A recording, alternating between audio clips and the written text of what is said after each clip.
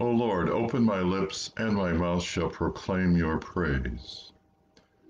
Welcome to this service of morning prayer as we begin this day and this week praising God, the giver of our days and our weeks, who is with us always. O Lord, open my lips, and my mouth shall proclaim your praise. Glory to the Father, and to the Son, and to the Holy Spirit, as it was in the beginning, is now, and will be forever. Let us pray. Almighty and everlasting God, you have brought us in safety to this new day. Preserve us with your mighty power, that we may not fall into sin nor be overcome in adversity. In all we do, direct us to the fulfilling of your purpose, through Jesus Christ our Lord. Amen. For the scripture reading today, I'm going to read the Old Testament text, which is from Numbers chapter 22. From Mount Hor, the Israelites set out by way of the Red Sea to go around the land of Edom, but the people became impatient on the way. The people spoke against God and against Moses. Why have you brought us up out of Egypt to die in the wilderness? For there is no food and no water, and we detest this miserable food. Then the Lord sent poisonous serpents among the people, and they bit the people, so that many Israelites died. The people came to Moses and said, "We have sinned by speaking against the Lord and against you. Pray to the Lord to take away the serpents from us." So Moses prayed for the people, and the Lord said to Moses, "Make a poisonous serpent and set it on a pole, and everyone who is bitten shall look at it and live." So Moses made a serpent of bronze and put it upon a pole, and whenever a serpent bit someone, that person will look at the serpent of bronze and live. All the lessons this week really speak to the fact that we quickly fall away from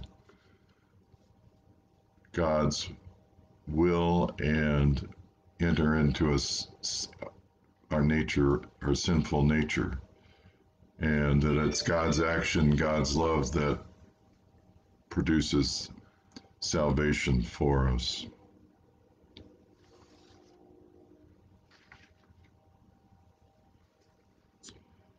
You have been born anew through the abiding and living Word of God. Thanks be to God. The Lord be with you, and also with you. Let us pray. Mighty God of mercy, we thank you for the resurrection dawn, bringing the glory of your risen Lord who makes every day new. Especially we thank you for the sustaining goodness of your creation, for the new creation in Christ and all gifts of healing and forgiveness, for the gifts of relationship with others, for the communion of faith in your church. Merciful God of might, renew this weary world, heal the hurts of all your children, and bring about your peace for all Christ Jesus, the living Lord. Especially we pray for those who govern nations of the world, for the people in countries ravaged by strife or warfare, for all who work for peace and international harmony, for all who strive to save the earth from carelessness and destruction, for the Church of Jesus Christ in every land. O God, you have called your servants to ventures of which we cannot see the ending, by paths as yet untrodden, through perils unknown. Give us faith to go out with good courage, not knowing where we go, but only that your hand is leading us and your love supporting us, through Jesus Christ our Lord. Amen. Let us pray as Jesus taught us. Our Father in heaven, hallowed be your name. Your kingdom come, your will be done, on earth as in heaven. Give us today our daily bread.